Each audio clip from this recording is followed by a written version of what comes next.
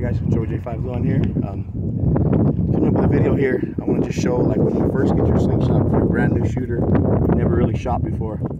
A few things that are hardly ever talked about to a beginner. When you pull your slingshot out, your bands, you know, a lot of people are tempted to pull them this way against the ties.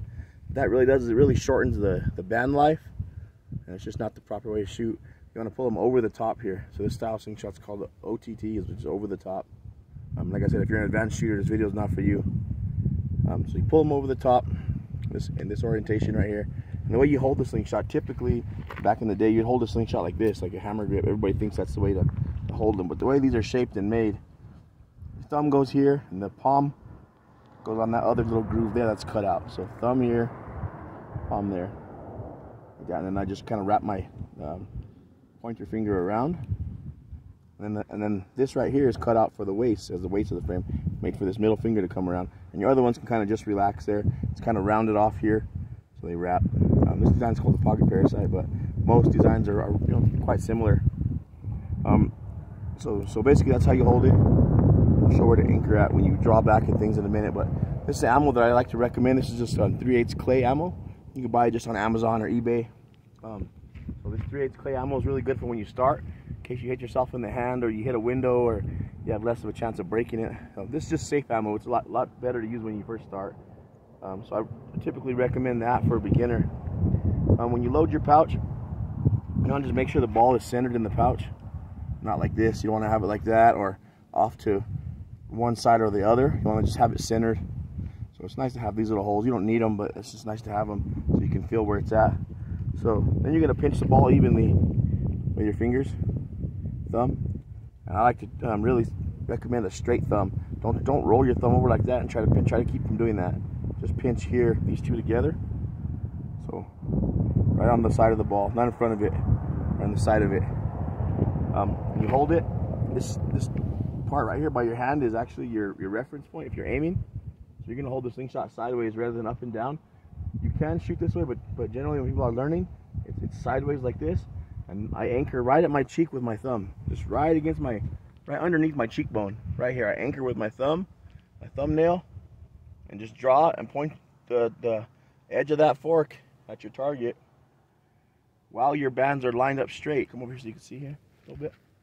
So if you notice how I'm holding the slingshot, it's straight rather than being like this or like this. You don't want that. You want to draw where it's straight up and down. If you're going to aim low, you go here. Up high, it's here, but they're always in that orientation. They're always lined up. So when you first start shooting, come back here, hear me again. You want to shoot at close targets. These are close. I mean, eventually you'll be able to hit stuff farther out there, but when you're first starting, you want to just shoot at stuff 5, 7 yards away, not far, till you gain that confidence and you're not so worried. You know, if you're trying to make a shot way out there and you're not comfortable with the slingshot yet, you hit yourself in the hand or worse, you know. But so I'm going to anchor right to my cheek. You're going to just start close, like I said. Right to my cheek, top corner on the target, and let it go. Load another one. Anchor to your cheek, top corner on the target, and let a nice, smooth, clean release go. With time, it's going to become much easier. Let's try the one that's a little far. That one's probably 12 feet away. Maybe, man, that's probably farther than that. It's probably 20 feet away. And these clay balls, they fly pretty well. Better than I thought they would. I thought they would kind of veer off to the side. They're pretty true. They shoot pretty true. And as you can see, they got a pretty nice impact. But their slingshots are so much fun once you get used to them. You can sit here and hit something over and over again. And as I said, this clay is perfect for that. So it's penetrated. You can see. Walk over here. Really quickly, I'll show you.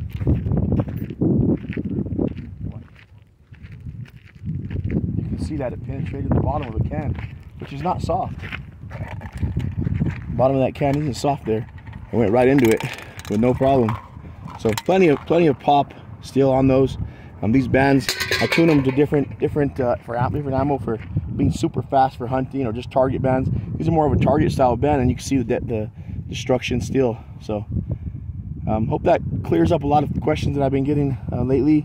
And for somebody that's brand new, just takes it out of the package, hopefully this helps you out some and helps you understand. I appreciate you guys looking. Thank you.